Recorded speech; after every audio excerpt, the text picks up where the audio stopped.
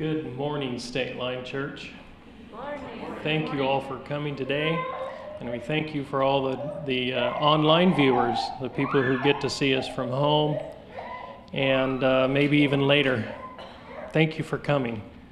We have an amazing lesson today that John, our pastor's brother, by the way, is giving to us today, which is entitled, How Not To Go Splat.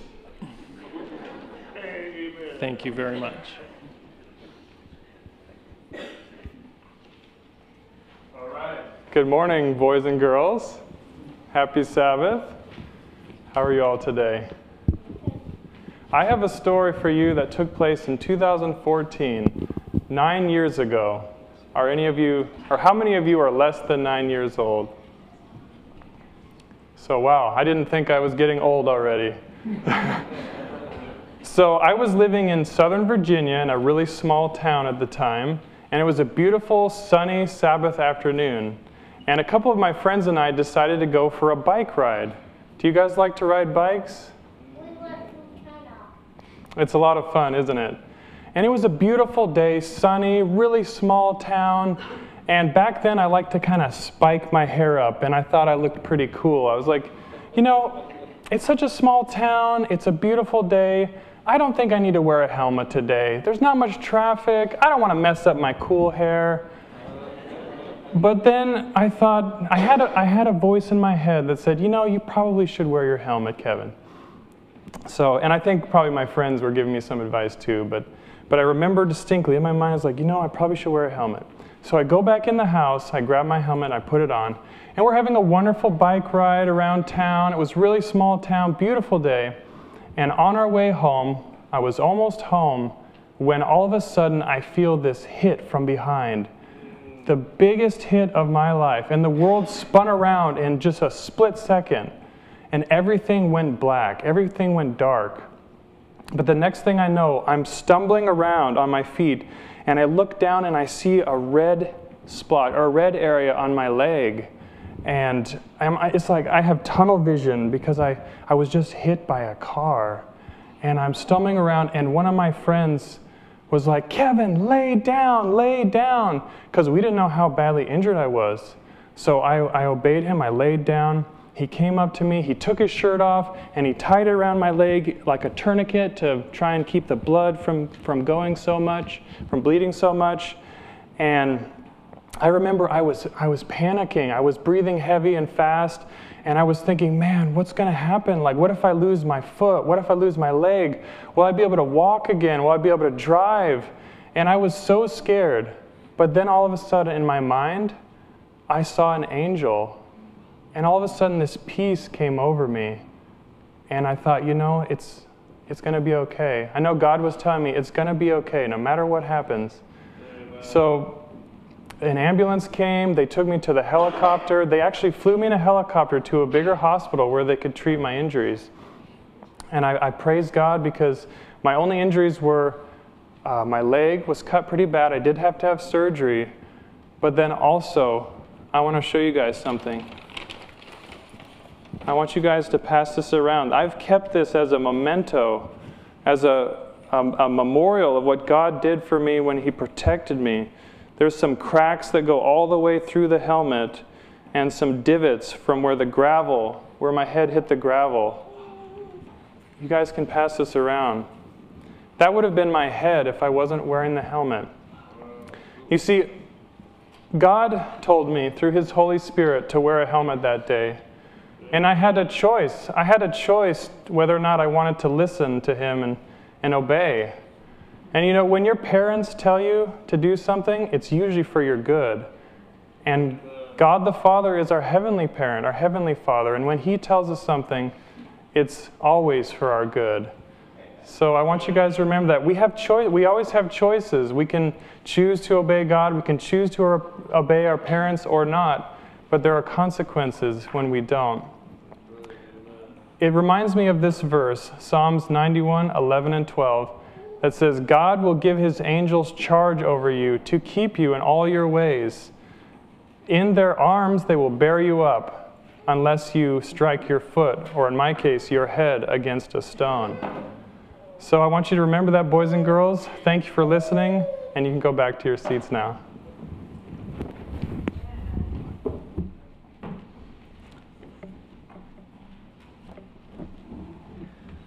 Our scripture reading this morning is found in John 10:10. I hope you brought your Bibles with you this morning. If you don't have one with you, there should be one right in front of you in your pew. And so please follow along here. John 10, verse 10.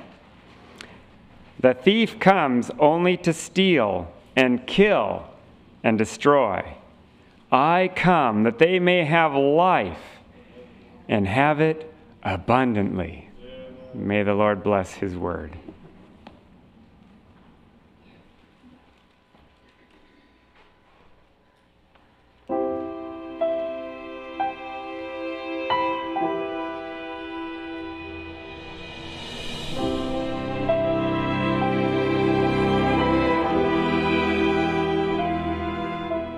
Who has held the oceans in his hands?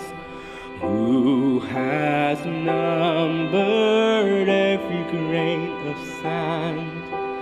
Kings and nations tremble at his voice.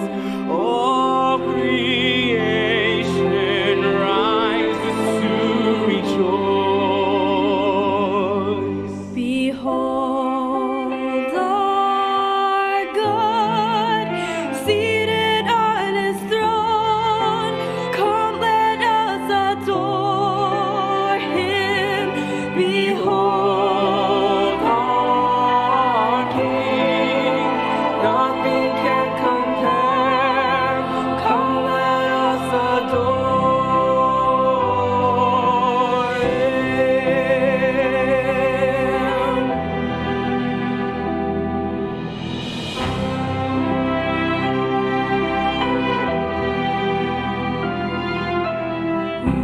Has given counsel to the Lord?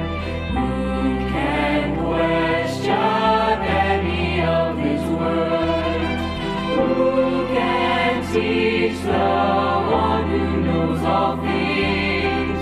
Who can fathom all his wondrous deeds?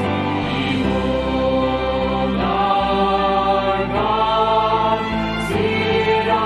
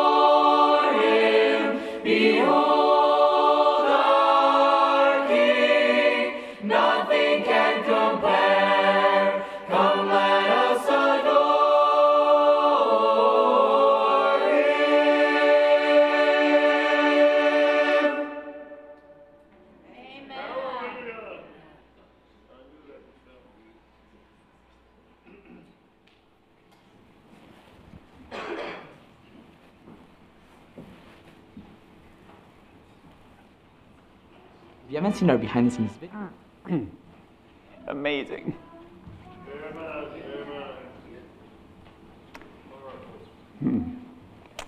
Let's pray one more time.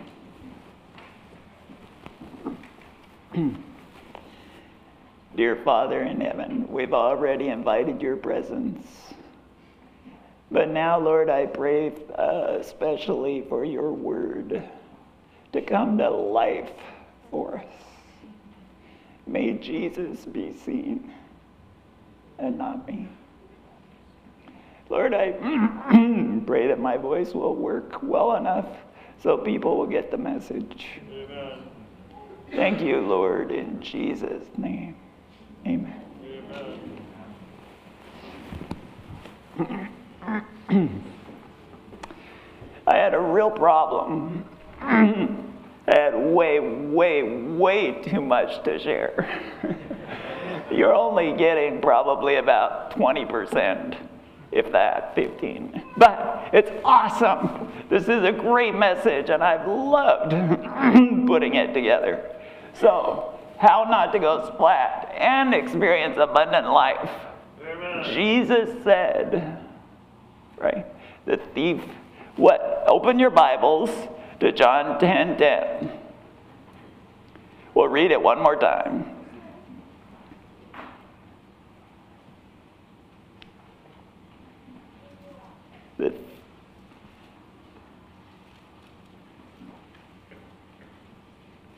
The thief does not come except to steal and to kill and to destroy.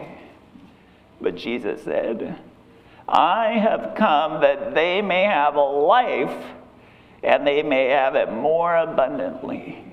Amen. Abundant life comes from Jesus. So the question is, are you experiencing that abundant life? Are you? Are you happy? Do you have joy? Do you wake up in the morning with zest, excited for the day? Do you have real peace? Does your life have purpose and meaning? Do you look forward to every day? With Jesus, you can have that. And I'm going to share just a little bit about how you can obtain that. I've found it. It's not complete. I'm sure there's more to be had, but I can tell you what I've got is great, and I love it. And what I'm going to share with you has worked for millions of people, and it can work for you too. All right, let's begin. Begin at the beginning. Oops, let me get my clicker here. The Bible tells us, in the beginning, God created everything very good. It was wonderful when he created it. The Bible tells us, then God saw everything he had made, and indeed it was very good. When God says it's very good, you know it's good. Right? So next verse. This is God talking to Job. He said, where were you when I laid the earth's foundation, while the morning stars sang together and all the angels shouted for joy? Even the angels were excited, all of them, and they were shouting for joy. This was a wonderful creation that he had made. It was really amazing. So in the beginning, it was very good. And then someday soon, God will again make everything very good. And I'm looking forward to that. The Bible promises, Isaiah 51:11, therefore the redeemed of the Lord shall return and come with singing unto Zion, and everlasting joy shall be upon their head, and they shall obtain gladness and joy. And sorrow and mourning shall flee away. Boy, I'm looking forward to that day. Amen. And then here's another one from Revelation. God will wipe away every tear from their eyes. There shall be no more death, nor sorrow, nor crying. There shall be no more pain. for the former things are passed away. That's a wonderful promise. So in the beginning, it was very good. In the end, it's going to be very good. But right now, it's kind of horrible. Right? Don't you agree with me? This world is a mess. And we don't know half of it. We actually live in fairly peace and prosperity. But there is a lot of pain in this world. And if we knew it, we probably couldn't handle it. And it's terrible. If you have watched a loved one die slowly of cancer, you know that it's bad. You know that death is an intruder. It was never part of God's original plan. You know what? If you believe in evolution, you are believing a lie. You have believed a lie. And you know it, because all you have to do is go to a funeral and say, this wasn't the way it was supposed to be. Right? Yeah. God, in evolution, death is the hero. You have to have death. Survival of the fittest. It's good for things to die in evolution. In God's plan, death is an intruder. It's the enemy. It will be done away with someday. Praise God. Praise the Lord. All right. So, question, why? Why is it so horrible now? What makes the first part so good, the last part so good, and right now so terrible? What went wrong? How's God going to fix it? And more importantly, and this is the key part, why do we have pain in our lives? Why do we have hurt? Why do we have suffering in our lives? All right, right now we're going to do a little theory, okay? And you kind of have to suffer through the theory, and then we'll get into the practicals, okay? So bear with me. The Bible says, therefore, just as through one man's sin entered the world, and death through sin, thus death spread to all men because all sinned. In a word, what went wrong? Sin. That three-letter word. Sin is the culprit. Everything horrible in our world is because of sin. Everything. Everything horrible. And what is sin then? What is this diabolical thing that's causing all these problems?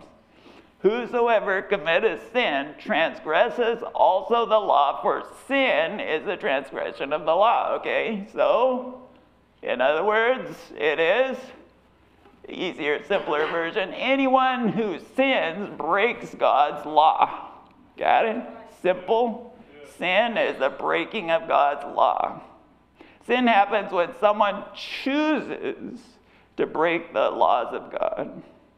The Bible has many words for sin: disobedience, wrongdoing, being evil, wicked. These are all synonyms, right? Okay, here's another Bible verse. Say to the righteous, it will go well with them, for they shall eat the fruit of their doings. Woe to the wicked, for it shall be ill with him, for the reward of his hand shall be given him. Okay, so what does that mean? If you choose to keep God's law, it'll go well for you. If you choose to break God's law, it won't. I would say that all of the pain in this universe comes from the breaking of God's law. That's right. Very true. So, in other words, but to those who are self-seeking and do not obey the truth, but obey unrighteousness, indignation, wrath, tribulation, and anguish on every soul of man who does evil, both the Jew first and of the Greek. You know, back in the Bible times, when the Bible writers said it's for the Jew and the Greek, what were they saying? They were saying it's for the church people and the unchurched people. They were saying it's for the Adventists and the non-Adventists. And so what's he saying here? Those that disobey, doesn't matter if you call yourself an Adventist, you're going to hurt. You know, you're going to have indignation, wrath, tribulation, and anguish if you break God's law. Straightforward? Okay, so that's the theory. Now let's talk about practical. What is a law? Have you ever thought about that? What makes it a law? All right, let's go to the dictionary definition. And I'm not going to read all these. You can read them, but I'll just it's a system of rules that regulates the members by the imposition of penalties. Okay, that's one definition. Another one, a rule defining correct procedure or behavior in a sport, or a statement of fact, deduced, a natural or scientific phenomenon like a law of nature, or a body of divine commandments. This is the Oxford definition. Let me simplify it for you. I'm a programmer. I'm going to introduce you to a little concept in programming. It's called an if-then statement, okay? If some choice that you choose happens, then some consequence you're going to experience. Okay, in programming, we use this all the time. I think I even probably used it yesterday as I was programming. So, an if-then statement. If you choose to break the law, it's going to hurt. You're going to have pain and suffering. Okay? All right. Now let's look at some example laws. Okay, do you see the if-then statement there? If you choose not to wear your seatbelt, then you get a ticket, right? Notice, is this a law of God? No. It's a law of the government, right? The government says, that they'll impose this law, but it kind of mirrors a natural law, right? If you don't wear your seatbelt and you get in a wreck, it's not going to go so well for you, right? I can testify to that. We got in a wreck at 60 miles an hour. I'm glad I was wearing my seatbelt. I probably wouldn't be here today. Anyway, also, Kevin, thank you for that children's story. That was wonderful. By the way, if you ever wonder if God works things out, he picked that story unrelated to this sermon. That's amazing. But he chose to wear his helmet, and it was a good choice. Amen. So, all right, next. Okay, go ahead, drink and drive. Jail, hospital, morgue. All right, what is the condition here? What is your choice? You get to choose whether you drink and drive. That would be yours. If you choose to drink, that would be sin, right? And then what is the consequence? The government imposes the first one, jail. But once again, it's mirroring the natural consequence of the hospital and the morgue. The government does this because, think about it a little bit, the natural consequence doesn't always come quick enough, right? I was talking to a police officer. He said a person will drink and drive like 80 times before they get in trouble. So, a person might drink and drive 100 times and nothing happens, but then they get in a wreck. And it's a terrible wreck. And they lose their life and they kill someone else. So the consequences are so bad, the government says, let's impose an artificial consequence, jail, to get people to stop. Okay, got it? So, Bullying and harassment is against the law. Any breach will result in disciplinary action. Once again, bullying and harassment is the sin, and the consequence is disciplinary action. Some laws don't need words, okay? You get the picture. Okay, what's the if-then statement? If you put your fingers where they ought not to be, then they might get reformed in ways that would cause you pain and suffering. Maybe not death, but at least pain and suffering, right?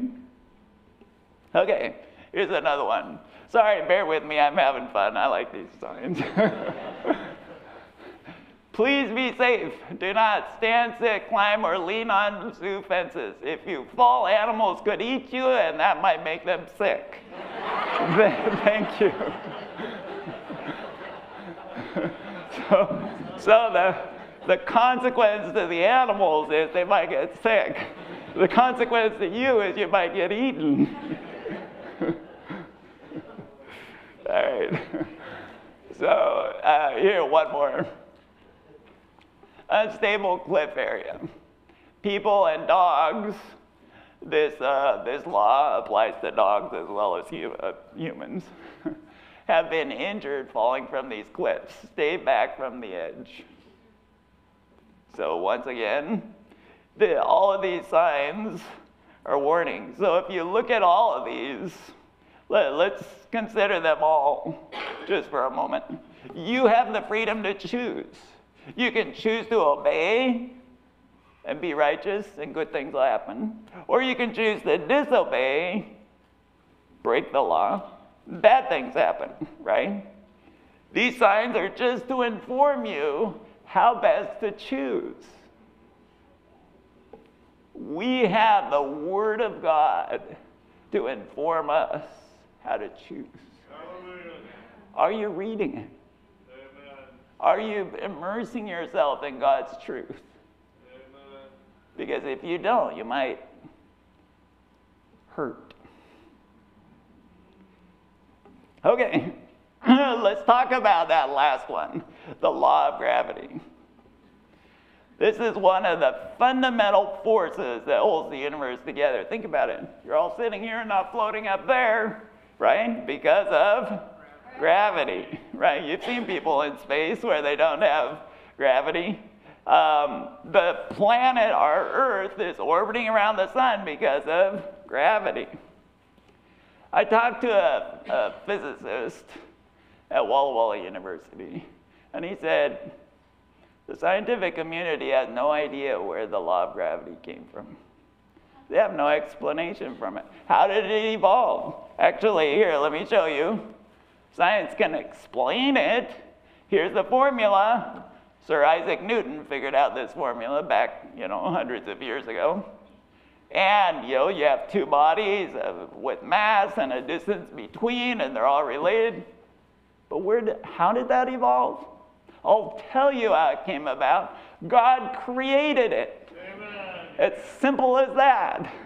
We don't have to have rocket science, This is simple. The Bible says it, it's true. You can trust the Bible. If you can't trust the Bible, you're not a Christian. Right?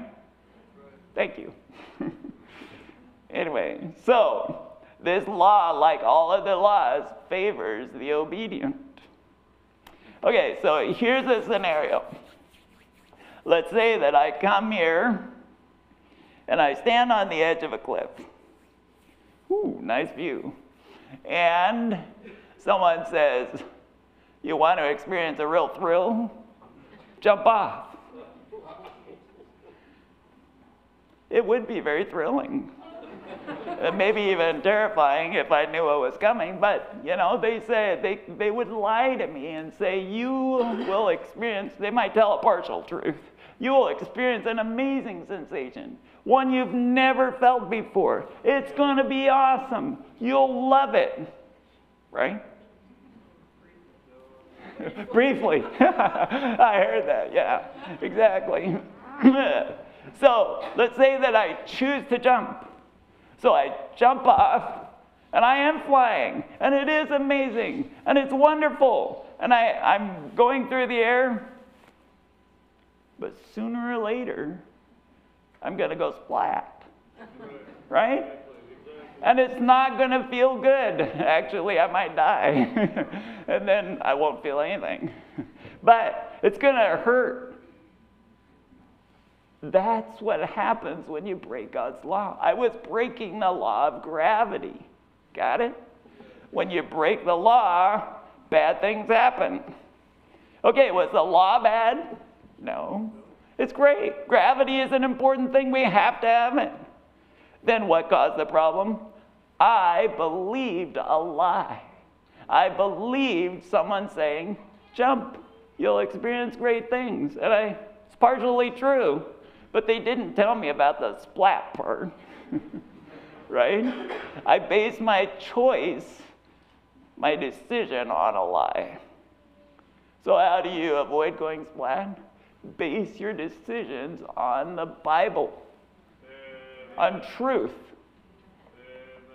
Okay, let's talk about some other laws of God. We'll go through these real quick. I'm going to run out of time. So we have physical laws. I was just explaining that. The law of gravity, law of physics, all the things you learn, in physics class. What about the law of nature? Let me illustrate this. Okay, we have a farm. We don't plant tomatoes in the snow. It just doesn't work out very well. Okay, or zucchini. Those of you who have gardened, you're smiling, right? You know they'll just die. And so there's an amazing network of laws that God has put in place. Here's some of them, right? That God has created. These are not optional. Well, you can choose to keep them or choose not to. When you're farming, you can choose to plant tomatoes in the snow or not to. If you want it to turn out well, you won't. Okay? The general rule for all of these. How about the laws of health?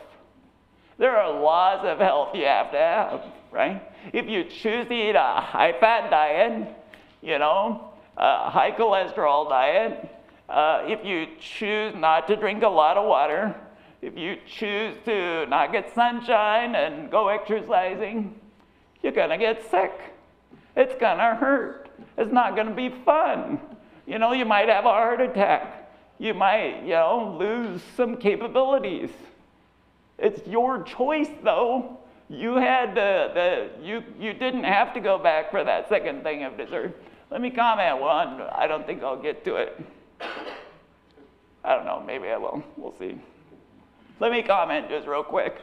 Some of these laws have immediate effects, right? I jump off a cliff. It doesn't take too long before the effect is obvious. So on those kinds of laws, usually we're like, okay, I get it. But some of these laws are slow in coming. The consequence isn't immediate. And so that's deceptive. Anyway, laws about sexuality. Oh boy, this can be a huge source of pain. Let me just tell you right now, God created sex. Amen. He knows how best to make it work. Follow what he says in the Bible, and it'll turn out well. Amen. Don't do that sexual identity stuff, If you were born a boy, you're a boy, okay? Or a girl, you're a girl. Don't say, well, I don't know what I feel like inside. Don't go by feeling, go by what God created. Yes, yes. I could go on anyway. Finances. There's rules about finances. Leadership. Rules about finances. Paying tithe. Right? Is that a law? Well, it's a principle that God lays out in the Bible. And God blesses abundantly when you do. Yes, amen. The golden rule, dealing with others. Matthew 7:12 says, therefore, whatever you want men to do to you, do also to them. This is the law and the prophets. Okay, now we're getting to the bottom line. The 10 Commandments. You know? Do it. This is God speaking, personally telling his people how to thrive. And if he told them we're all people in this world together, the same thing applies to us. Same thing with the greatest commandment. Jesus said, this is Matthew 22:37, you shall love the Lord your God with all your heart and your soul and your mind. This is the first and greatest commandment. And the second is like it, you shall love your neighbor as yourself. On these 2 commandments hang all the law and the prophets. Do this and you will live. The key to life, abundant life, is obedience. Okay. So, why is there so much pain and suffering and hurt in the world? Because people aren't keeping God's law. Why aren't people keeping God's law? Have you ever thought about that? I'll tell you why. One reason, there's an enemy. And the enemy is Satan.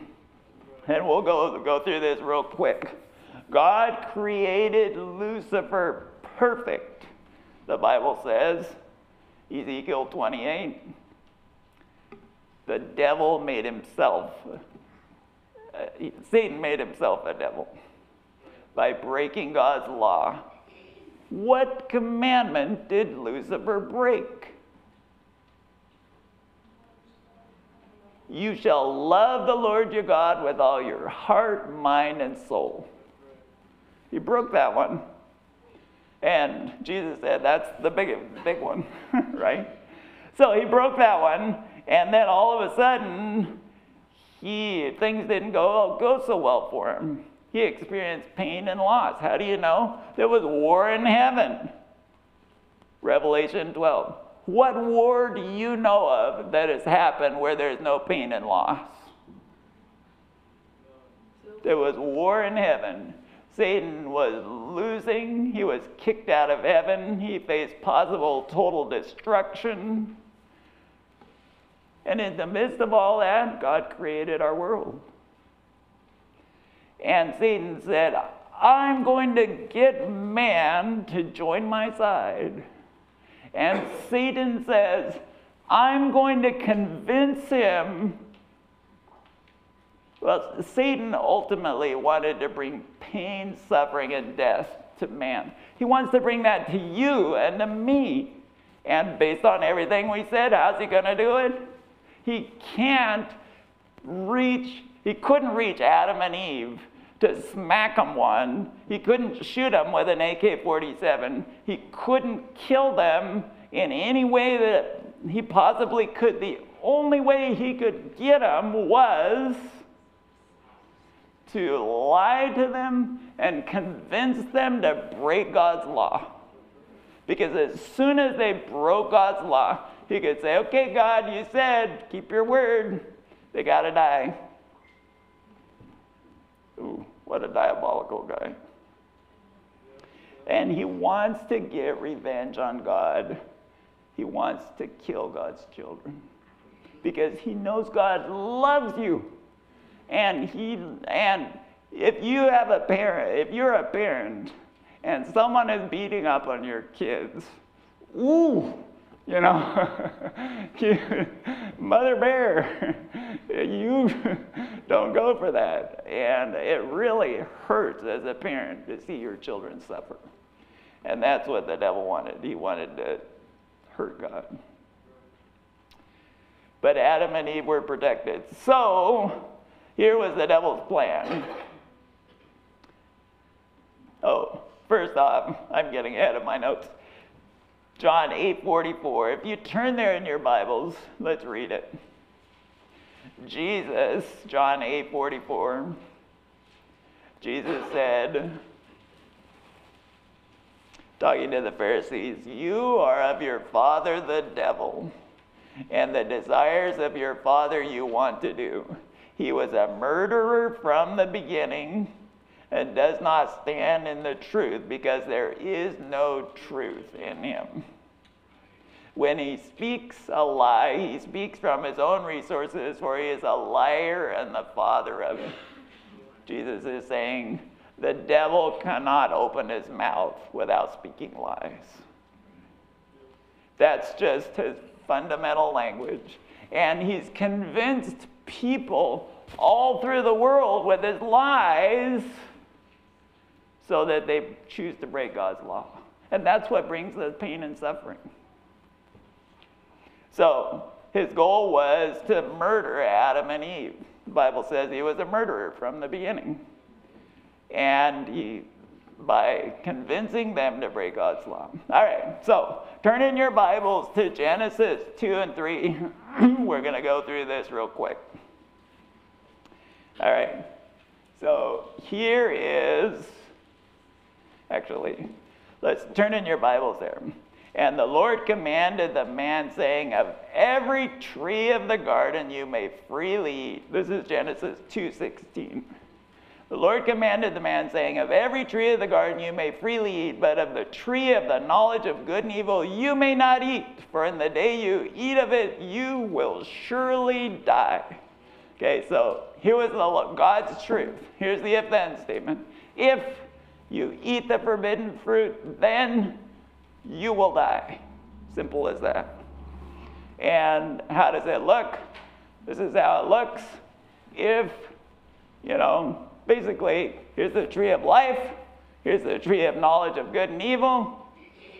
Eat the tree of life. Don't eat that one. Simple. And if you eat of that one, you're going to die. You're going to go splat. So, Genesis 3, verse 4 and 5. Then the serpent, which is the devil, said to the woman, you will not surely die.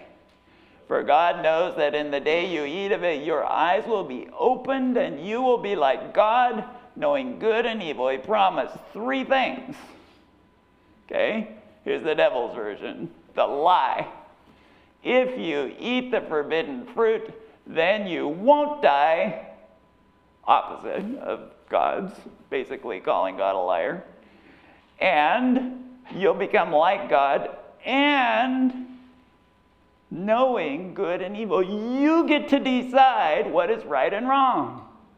Won't that be wonderful? Right? Does he still do that today? Does he still convince people you can decide what's right? Truth is relative. My truth is not like your truth. Liar. So here's the devil's lies in picture form. Eat of this tree, and it'll be wonderful. Right? And so what happened? Eve believed the devil's false reality. That it was good for food. The Bible says, all right, Genesis 3:6. So when the woman saw the tree was good for food, that it was pleasant to the eyes, and a tree desirable to make one wise, there were 3 good reasons for taking the fruit. Right? You saw it right there. Good for food. Not really, but she believed it. That it was pleasant to the eyes. That word pleasant, that's like lusting. The Hebrew word for lust. Like, when you see a chocolate cake or something. Like, drawn to it. And then she, and desirable to make one wise. Great good can happen from this. This is amazing. What an opportunity that I have, right? Oh, anyway. So she chose to eat. It made total sense. What was her downfall? Her downfall was lingering near the tree. Do we still do that today?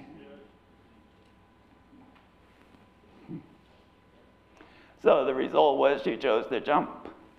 And she didn't immediately go splat.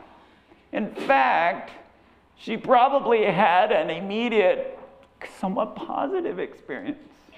because she immediately became an agent of the devil and went to her husband and said, hey, look at this. This is amazing. I'm not dead. In fact, I'm feeling amazing. You should try it too. But what really happened? Did they die? Yes. Did they become like God? No. Did they get to determine what was right and wrong? No.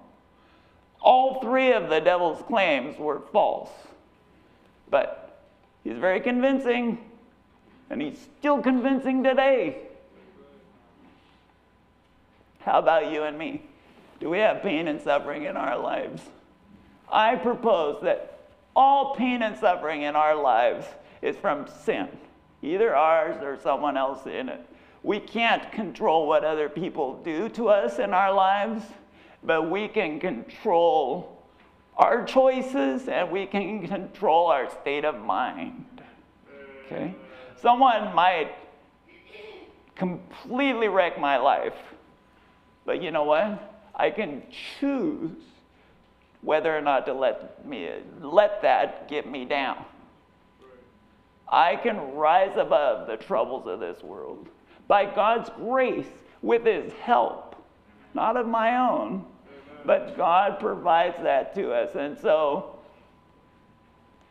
all pain and suffering, I would say, are because we've bought into a lie of the devil. John 10:10, our scripture. The thief does not come except to steal and to kill and destroy. Do you see how the devil did that? The thief. He came to steal and kill and destroy. But Jesus says, I have come that they may have life and have it more abundantly. Amen. Jesus has life for us today. It doesn't matter that we've tasted of the fruit. We can have forgiveness in Jesus.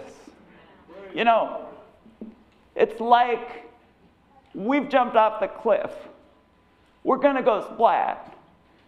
It's going to be bad. And Jesus jumps off with a parachute.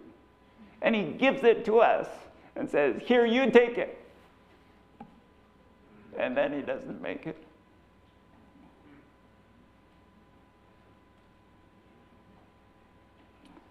That's amazing. That's love.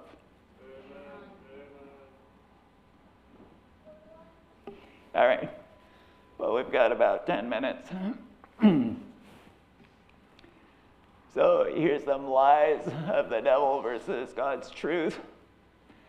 These are, you know, when I started listing out all the lies of the devil, oh man,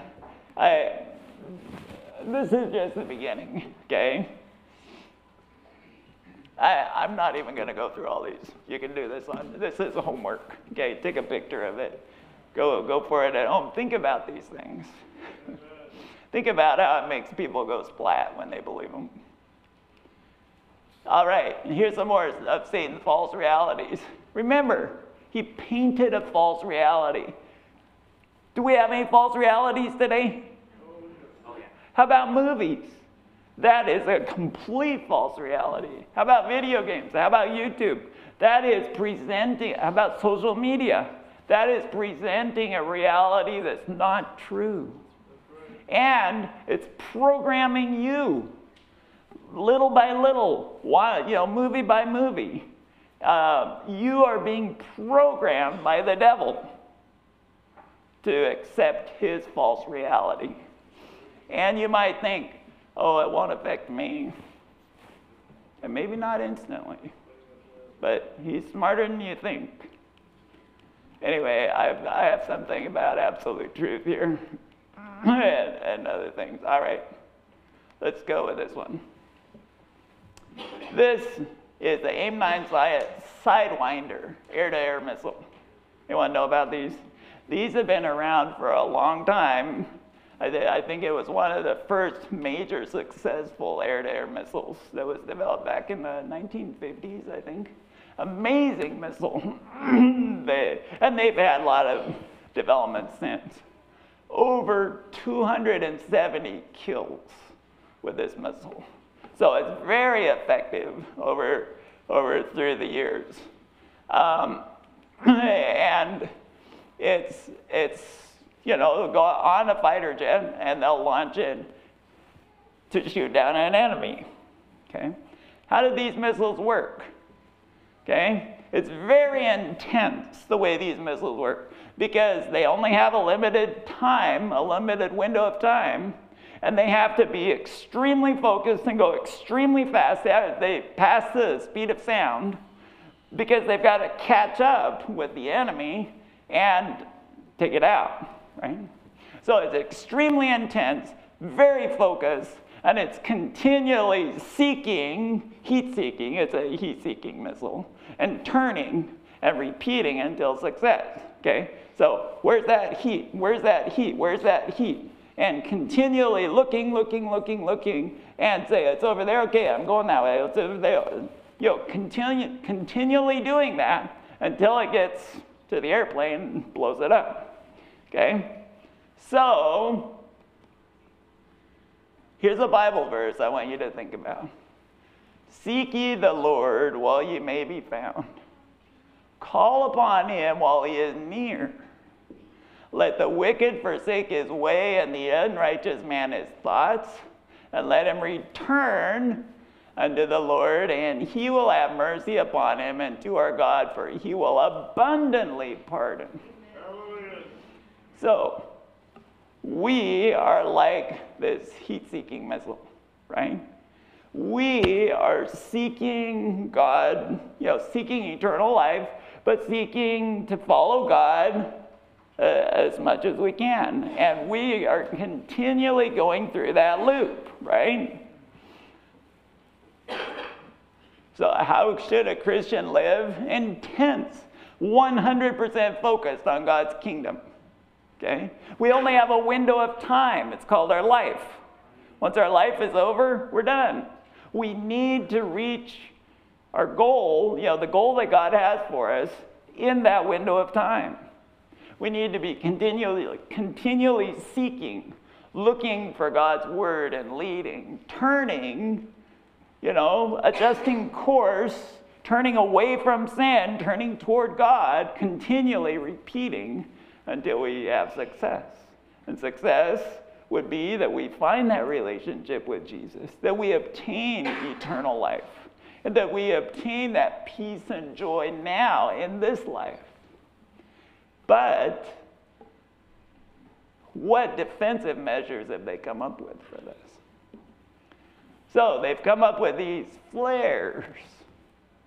In other words, if you're an aircraft and one of these heat-seeking missiles is coming after you as fast as it can, the flares go out and basically say, it's over here, you want to go over here. And that missile is so intense and so focused, just a little bit of deviation, distraction from the target will get it off base and it'll miss the target, right? So, let's see if this works. How do flares work? Present many stronger fake targets. Are you getting the picture? Fake lies, deception. Confuse and distract the infrared heat-seeking sensor. Cause the missile to turn away from the real target, and the missile gets lost and never reaches its goal. And here, we'll see if this works. This is a YouTube video. Oops. Well, whatever. So much for YouTube. Go watch it later. So, how does the devil work? He presents many stronger fake sources of happiness, temporary, to confuse and distract people, to cause people to turn away from their real target. People's lives are lost. They never find God, happiness, or reach heaven. That's the sad fact. But it doesn't have to be that way, right?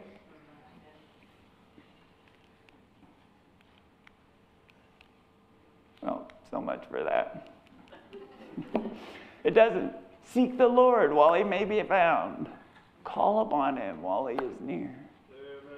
Let the wicked forsake his way, and an unrighteous man his thoughts. Let him return unto the Lord, and he will abundantly pardon. But we have to turn to God. Remember that the devil's out to get us. And if you don't see that, you are deceived even worse than you think you are. Okay? And he is so sneaky, he doesn't want you to. Let me tell you a quick story. My parents had, in the cupboards of their kitchen, had, one day opened it up, oh, these little black droppings. Mice. So they set like 6 mouse traps, put peanut butter, all that good stuff on it. And the next day they came back, clean as a whistle. They were all gone. And no mouse. He must have really enjoyed it, but guess what? The next day we had a mouse. The devil wants to get you, and he's going to get you. You need to spend time in God's Word. If you don't, you're going to go splat. Okay? You need to call out to Jesus and say, Jesus, I need you in my life. I need your help. You can't do it by yourself. You can't. I can't. And by the way, anything good that you've seen me, in this message or whatever, it's only from him. And he'll do it for you too. But you need to ask him and turn to him. Anyway, let's pray. Dear Father in heaven, thank you so much that you are on our side, that you want to see us succeed, that you want to see us reach heaven, and more than that, reach happiness and a fulfilled life now.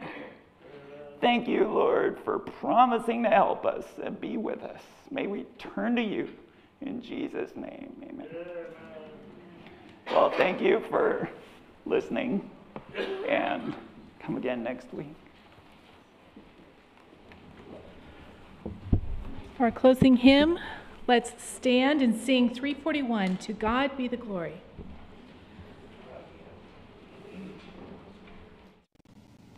Hello, my name is James Ash, and I want to thank you for watching Stateline Advent Media.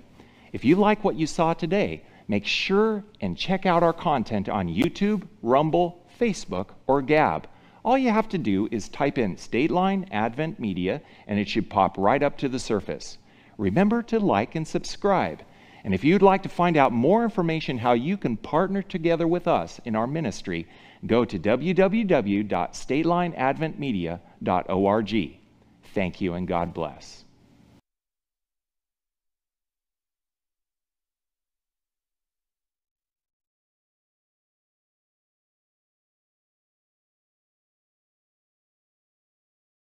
Not to